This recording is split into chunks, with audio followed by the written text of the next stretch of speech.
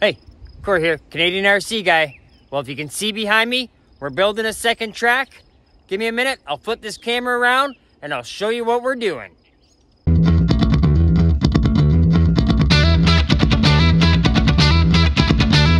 Well, over there's the rally track, and we got a little walk through.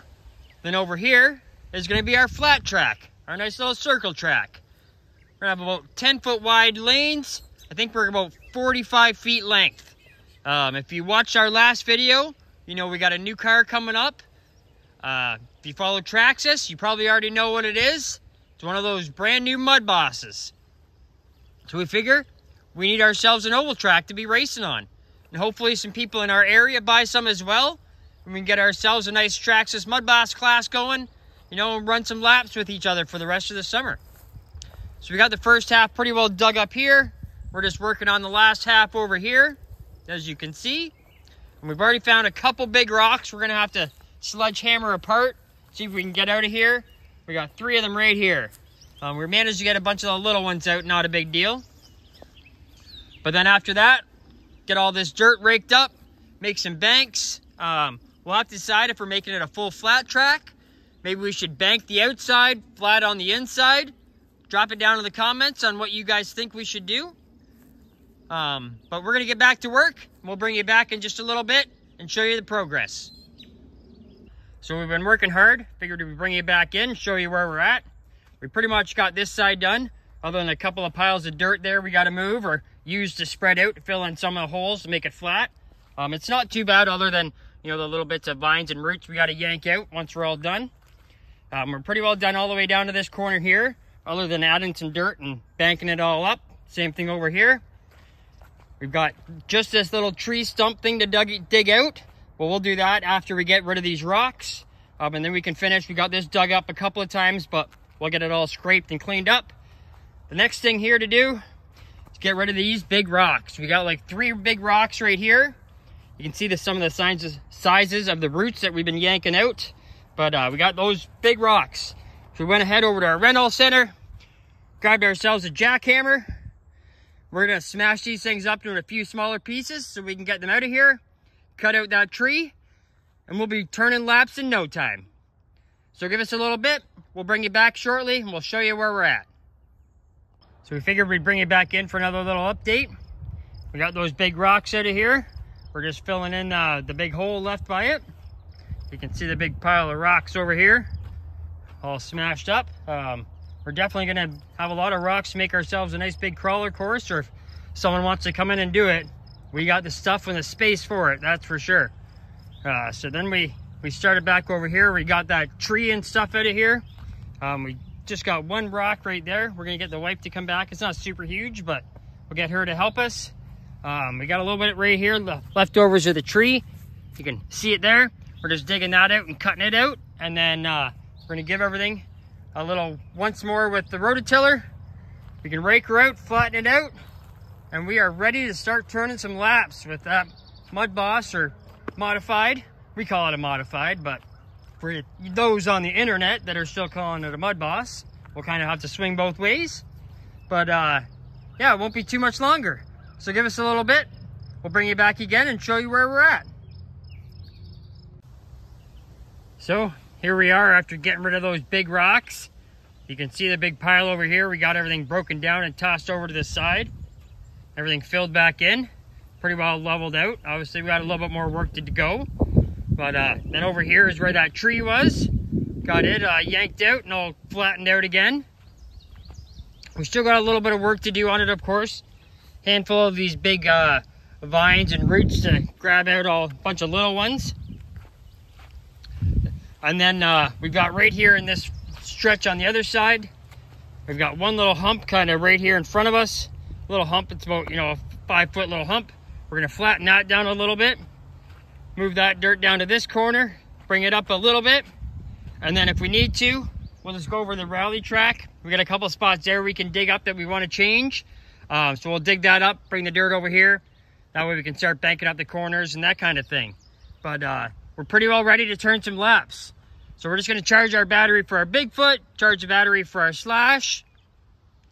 We're gonna get that hump out of there while they're charging, and and then we're gonna turn some laps and start getting this thing broken down so we can see where all the bumps and humps are, flatten them down, and then it'll soon be time to bring that modified out here and start turning laps.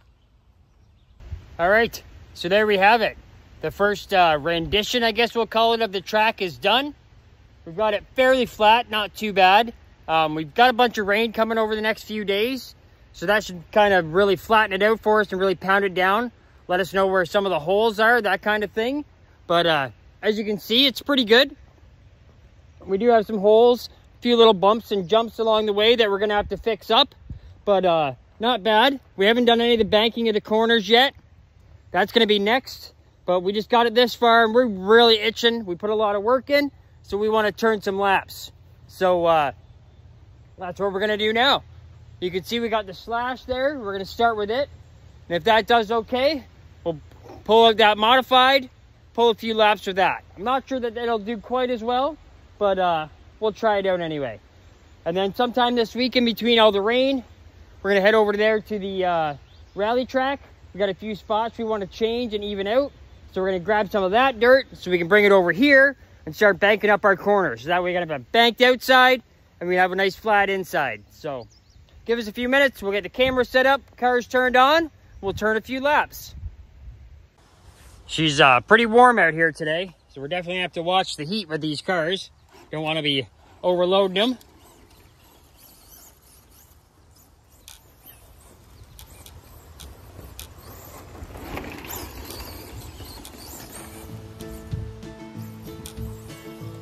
Oh, she gets a little squirrely there.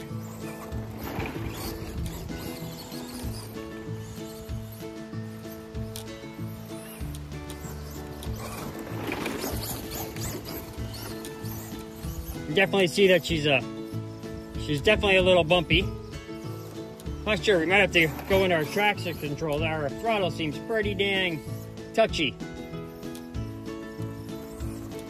But, whoa.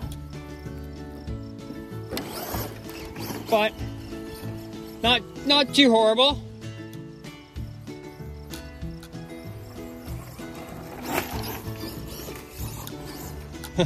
This car is just a little too fast for this thing.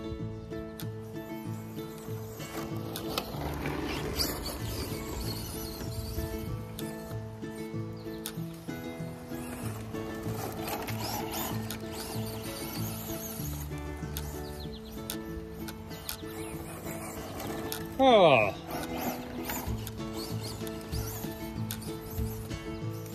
Well, since this one can turn both ways,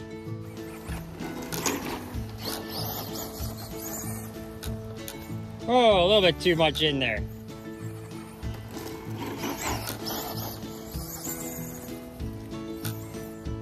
Oh, I think we got stuck up there.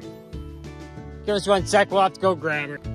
All right, well, doesn't seem to be too bad for this thing. So we can, maybe we'll grab the modified. And, oh, we're almost hung up there. Grab the modified, see what it's got to do.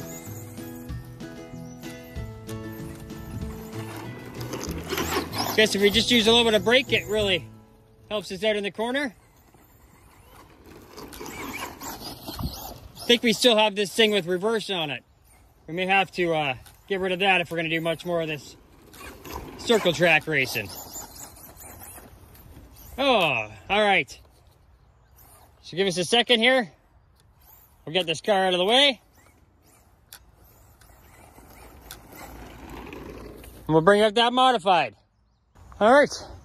And here's that new modified from Traxxas that we got last week. If you haven't already watched the video, that'll be the last video there. It should come up on the screen at the end of this video. Just click on it and you can head back and watch the unboxing of this, and we do a few laps on the pavement. But let's see how this thing makes out on this kind of a rough track.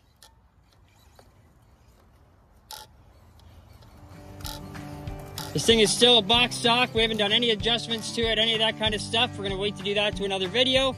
But, oh, she definitely spins out. Oh, apparently we don't have this thing in race mode either. We got reverse on it. We'll have to fix that. But, We just want to get out here, try a few laps with it, just to see what she's got. You can definitely see with this one, she's got pretty bumpy. We got a lot of work to do, but needless to say, it's not handling too bad right out of the box on this dirt. I think a lot of the bouncing around with it is because of the track, but especially that, whoa, gotta get out of the rut there. This side of the track's definitely a lot bumpier than the other side.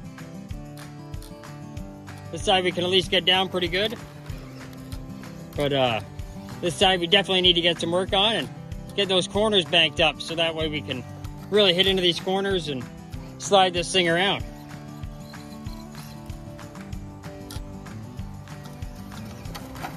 Oh, there's a big hole right there. We're definitely gonna have to work on.